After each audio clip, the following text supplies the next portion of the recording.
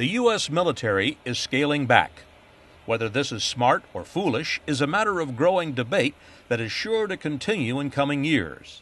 But these facts are immune to the hawks versus doves debate. The United States has engaged in two bloody, costly, and lengthy wars in South Asia simultaneously. Our war-fighting equipment is showing battle wear and tear. Much of it is battle-scarred.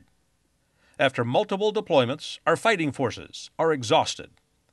Post-traumatic stress disorder, suicides, and divorces are on the rise among active-duty personnel.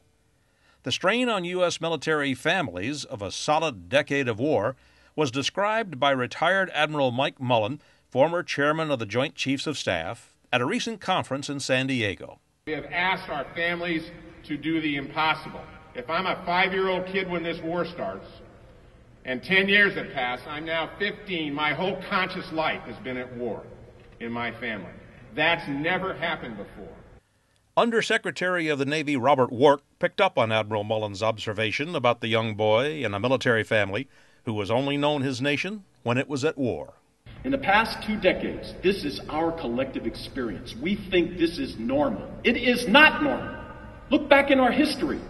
The United States is a great nation, and it projects power to protect its interests and our allied interests and our partner interests when necessary. But in the last 2 decades, we've been at war longer than any other time in our history.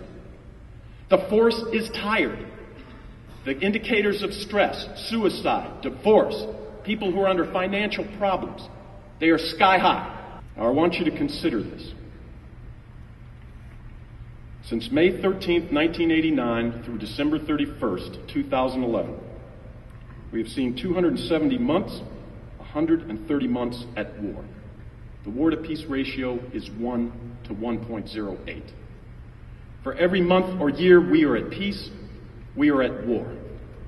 When we pull out of Afghanistan in December 2014, if plans go as they are currently planned, we will have a 307-month period where 166 months are at war for a war-to-peace ratio of 1 to 0.85. Over a 25-year period, we will have been at war more than we will have been at peace. This is the most active period of military activity in our history. But I would submit that we are no longer the Department of Defense. We have become the Department at War. At the Pentagon, there are more political battles than military battles. The defense budget is always a contentious issue, regardless of who is in the White House or who is in Congress. Robert Work is an Obama appointee, and he made it clear he was making the administration's case about what he called a strategic pivot at the Department of Defense. So the strategic pivot is we are going to have a period of revitalization. We are going to revitalize our economy because it is going to be one of the key means of competition in the 21st century.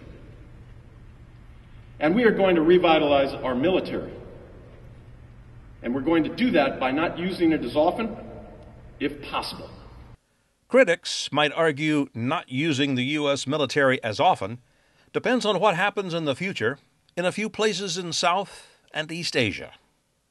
I'm Vince Wade.